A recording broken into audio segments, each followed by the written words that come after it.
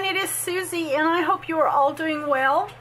I wanted to show you a flip through. This is the little altered vintage book that I did the spine tutorial in. I will put that link to how I bound the journal in the spine without it showing here on the back side.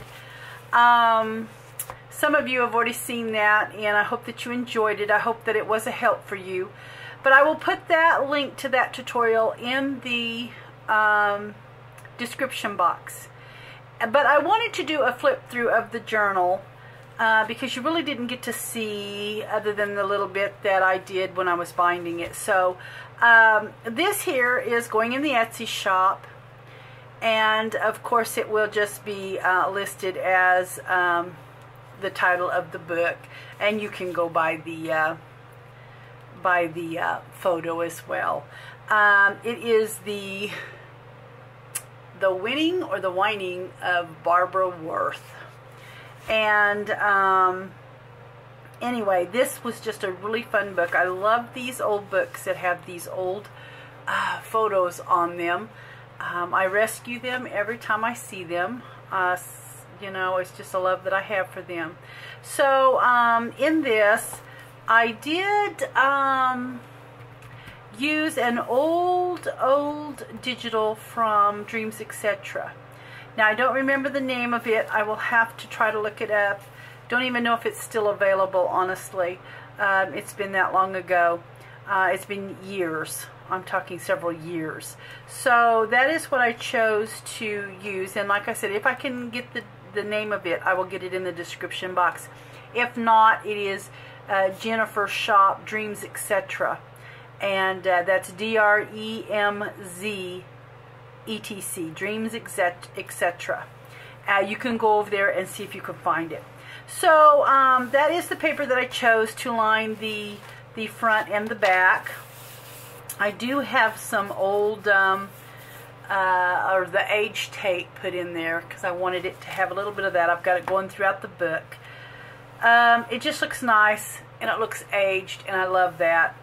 I tried to use a lot of the Pinterest images of the ladies that had hats. So for the most part, the ladies are going to have hats. So here's a nice just little collage. I did use a little trinket pin here. These are some numbers I got off Pinterest, I believe, a long time ago. I pulled out a lot of my old digitals that I had. You know, but anyway, that's what these are. And I've used some vintage buttons. I actually had some Happy Mail from a dear friend called Teresa. And thank you so much. These were some vintage buttons that she had actually sent me that were off of her grandmother's, from her grandmother's collection. And she sent me some little buttons. She sent me a lot of things, but here are the vintage buttons. And I wanted to put a couple of them in here. So thank you so much for that. I really appreciate that Happy Mail. And that is just collaged. It's just got a little bit of everything going on in it. And I do have, as a matter of fact, I do have, this is a tea bag.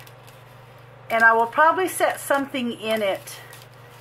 But it is like a hidden pocket right here. So that is a tea filter that I have used there. And it'll just, I'll put a little tag or something in it so that you know it's there. And then I've just used my tea stained paper here. Like I said, I've used some of this age tape throughout. I did a tutorial on that as well. I'll put it in the description box. It is actually one that I saw Beth Wallen do, and I loved it. But she, one of the ladies had told me that it was actually somebody else that had come up with that. So, but that was the video I watched. And anyway, she kind of showed how what she did to make it look aged. But here's a couple of just Pinterest images there that I have put in there. This is, I believe, came off Pinterest as well. It's just a little piece of ephemera, the Berry Seed Company, and it is kind of like a little bit smudgy, like I don't know. It didn't, when it was enlarged or something, it got a little hazy, but it's still fine. That was a Pinterest image. And then I used Nick the Booksmith's definitions, and she has a download that you can get, a digital, that is definitions, random letter or random numbers and things I like to use. I downloaded it quite some time ago, but I do like that as well, to use it in the book. So this one here is the book and the definition. Just some vintage lace and whatnot there. Here is just a Pinterest image, a little collaging going on there. Big old index card here. You can get these at Walmart. And then here is some more of the download, and it is the file folder, and I have just kind of draped it over the page. And I did rough up the edges on it to give it a little bit of just, I don't know, just a little pop of something extra for age. I kind of roughed it up. Of course, my coffee stain seam binding. I still have some in the shop, but it is dwindling, so I'm not sure when I'll get some more made when it's gone. Here's just another collage. I have used masking tape and put a little tea stain on it, and this is a little rosette that was white. I did tea stain that, and just some vintage paper behind it, vintage laces, of course. And I've got Journey for the definition word piece there. And then I've got another collage here, same way. I've just used some masking tape and just some various things. There's some vintage, here's a vintage check back here and different things, some tatting. But and then here I've used this actually is just some Hobby Lobby trim that I have aged up with some tea and tea stain, and I've got some vintage paper back here and just collaged it with some tape and masking tape there. Same way, this is just a piece of the digital, and I've tried to rough up the edges a little bit. This was a really pretty paper. I just can't remember what it was called. It seems like it was Romantic Notes or something like that, but I will see if I can get that. And then I did use a vintage card here. I believe it's the Flinch game. This is the early 1900s one here that has the brown backing. It's one of the old cards there. And then I believe this is Pinterest, little I believe that's glassine that I've stained up with some tea. This here was actually out of a book. I actually copied it and just shrunk it a little bit. This stain here is really a coffee stain, I believe, a bad coffee stain that was actually in the book, so that was kind of neat. And then this is some old Frisco. I forget what it is. It was like a time thing, but anyway, it's actually an aged Frisco, a vintage Frisco ephemera there. This is just a Pinterest little number set there that I printed off. And then here is a couple of tags. I have backed all the tags in either ledger, vintage ledger, or the tea stained paper. Here's just another collage. Did a little bit of the definition there, and just added little bits of vintage lace and ephemera there. This is just another draped piece over the digital piece over the page. This here, one of the ladies over at Sophie's Notes had found these at Walgreens, and aren't they cute? They came this way. They're already kind of grunged up. The backing was a little bit of real deep red and aged black like that. And anyway, she had found these. They are the Bicycle brand, and they're just called vintage playing cards. And anyway, they're already done like that. So I just kind of stitched around it a little bit, and thought they just looked good all grunged up in that, in this journal. So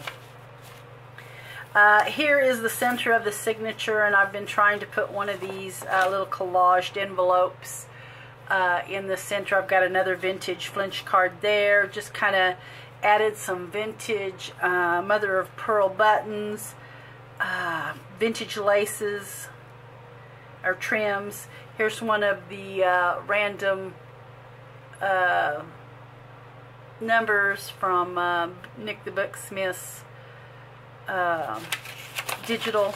And then I just added a piece of tea-stained paper.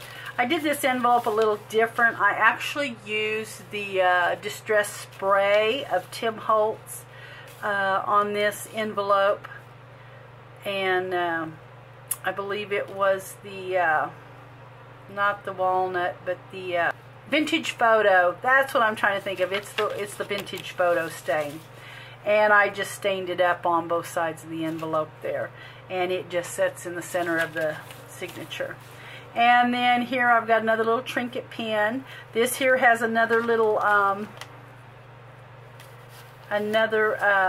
little tea filter pocket. So you have another little hidden pocket there. And then of course all the collage with the vintage laces and things, vintage trims. Another vintage flinch card there.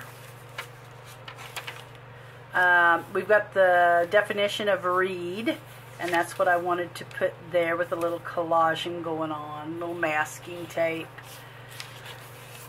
Another just digital that I've draped over the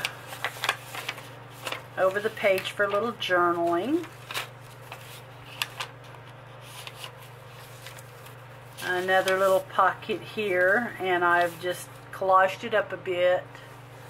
These are from Victoria Designs, these letters here like this. There's some ledger, and that's backed in the tea stain, and then another little just piece from the digital.